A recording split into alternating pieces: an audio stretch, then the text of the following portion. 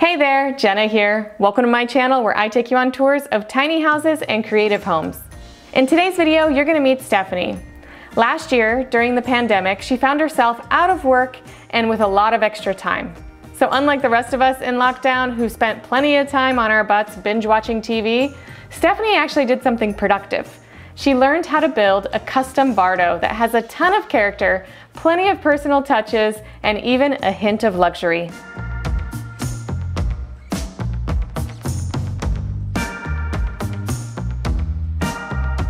If you like these kind of videos, make sure that you subscribe and hit that bell so that you get a notification every time I post a new video. So let's meet Stefanie and take a tour.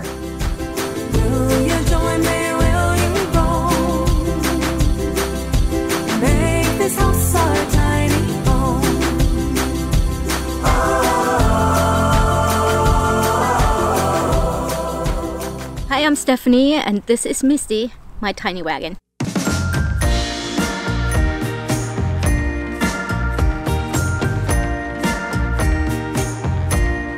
The reason why I built this tiny wagon was because I wanted to start traveling again.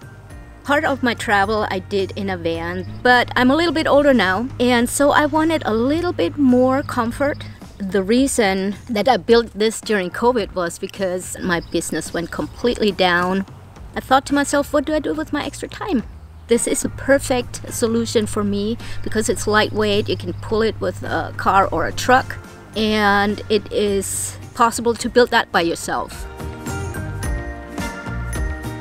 Roof is going up! I'm so excited! I don't really have much of a background in building. I did remodel a couple of homes by myself. I'm really handy, and I just did some research on the internet, and this is what happened. It turned out to cost me around $15,000. Wherever I go, Misty is a people magnet. I always have people knocking at the door. They want to see it. They want to talk to me about how I did that. And I have met so many people. I love showing it off. This is my masterpiece. Of course, I'm proud of it.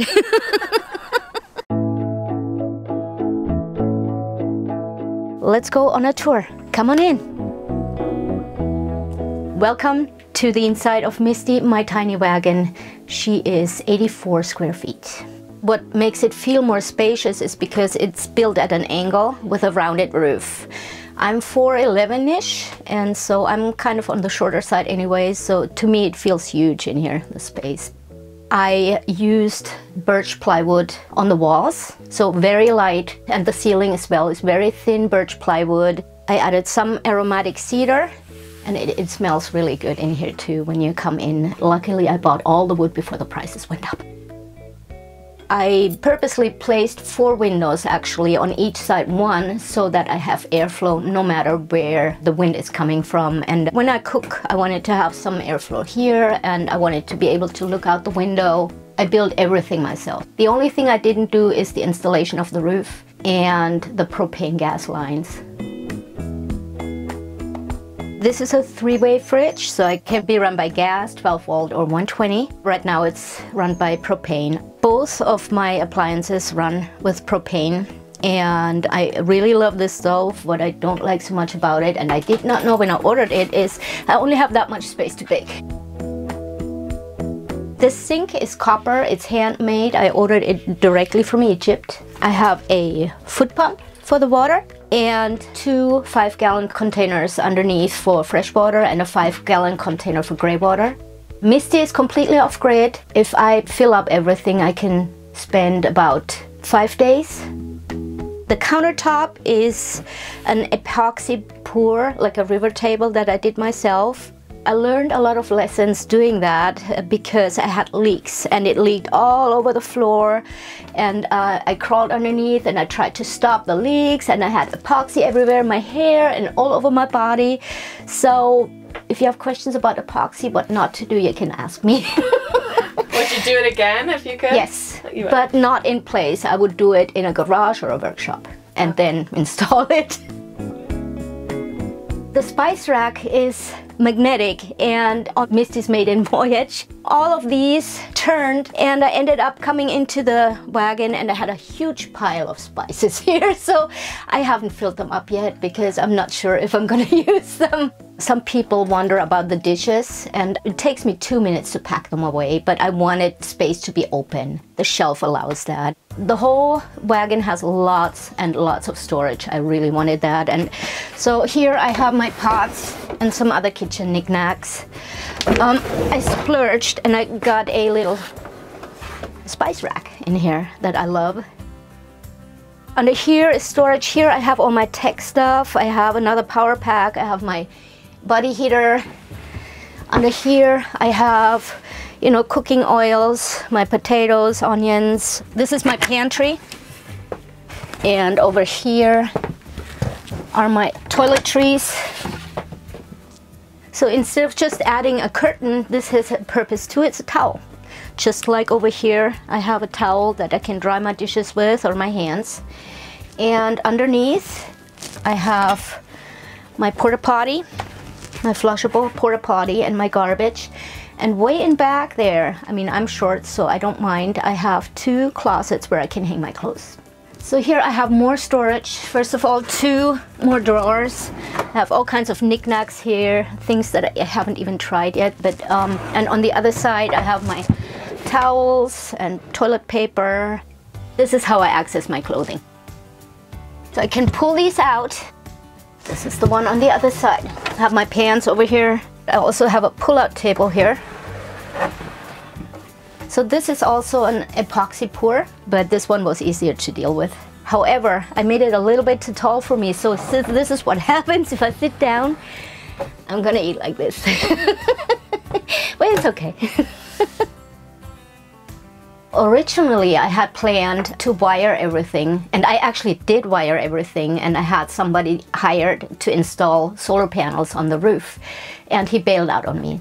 So what I did, I cut all the wires off, stuffed them in the wall, and decided to go completely mobile.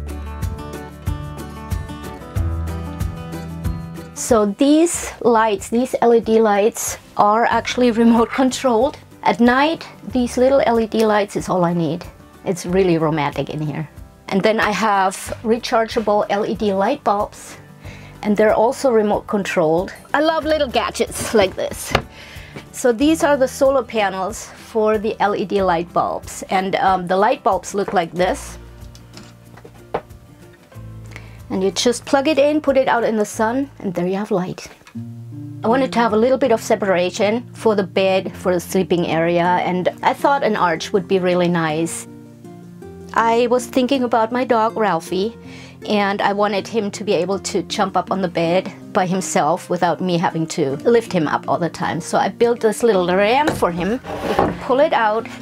What I do now, though, instead of leveling it, I put it across the chairs here,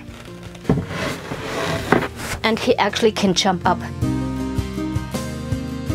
So this is my sleeping area. I have a full-size mattress, and it's a memory foam mattress, and it's super comfortable. I'm really happy with it. More storage over here. Like I said, I wanted to have lots of storage, so here I put my underwear, pajamas, t-shirts. This lamp is, I believe, from Morocco.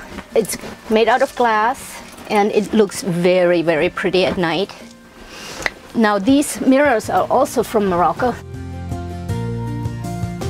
And this lamp is handmade from India. So we're international here. I have traveled to about 28 countries. So I've traveled the world, been around. So when I ordered the blinds, they were custom made to order. And they turned out to be a little white. So I wanted to decorate them, and I ordered a mandala stencil and just painted the stencil on it. The arch itself, when I built it, it wasn't that hard. However, it needed 2 people to install the sheets, the plywood sheets. You know, I built it myself. I'm not a professional builder, so everything is slightly out of angle. So I had like gaps everywhere, and I had to, you know, cover it all up with trim. That's what trim is for. Let me show you my Dutch door. Some of the advantages of having a Dutch door is that I can close the bottom part and still have airflow, and my dog can't run out. So when I bought the trailer, it was a toy hauler, and it had a ramp, a middle ramp that I cut off, but I kept those hinges here and added a fold-out deck. So when I'm driving, when I'm traveling, I just fold it up. It takes 2 minutes. And I can hit the road. It's very simple, very easy to do. It adds about 30 more square feet to my space, my living space. So this is where I relax. It's so comfortable. I can sit here, listen to music, read a book, and just enjoy being out in nature. So the exterior is cedar tongue and groove. I did not want to paint it because paint always peels off. I wanted to have it low maintenance, so I have to add a layer of stain every year to protect the wood, but other than that, it's very carefree. I wanted to soften the edges here a little bit, so I just came up with this cutout.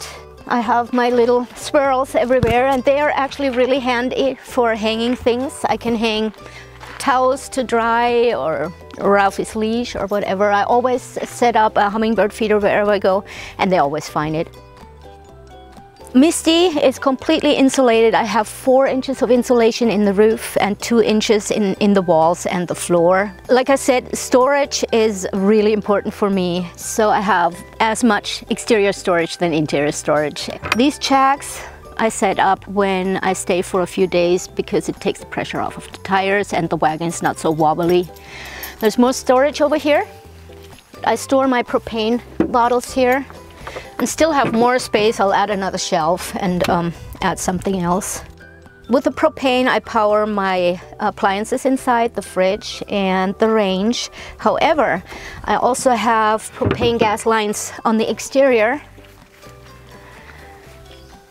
So I can hook up my exterior oven, I can hook up my portable water heater and my portable gas fire pit.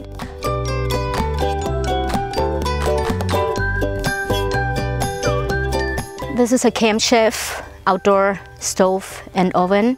So you have the cooking area up here and the oven. And I actually can bake a bread in here if I want to. This would hook up to my outdoor propane line. This is my outdoor shower setup. This is a portable water heater. So this is the pump that you put in the water and it sucks the water out, runs it through the unit and heats up the water. And I have a spigot here. I can use it for washing dishes. And if I want to take a shower, I just connect the shower head and I can take a shower with a swimsuit on.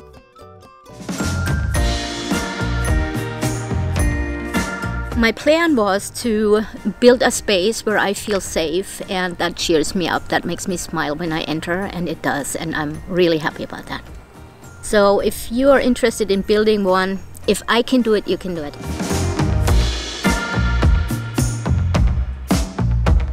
I hope you enjoyed this week's tour. Make sure to tune in next week for another tiny or creative home tour.